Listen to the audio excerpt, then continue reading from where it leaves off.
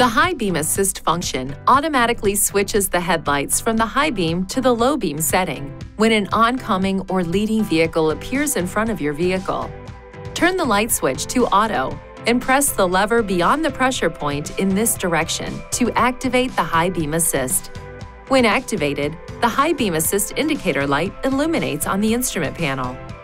The system is activated at speeds above approximately 40 km per hour when the headlight switch is in the auto position. Move the lever back to its normal position to deactivate the high beam assist.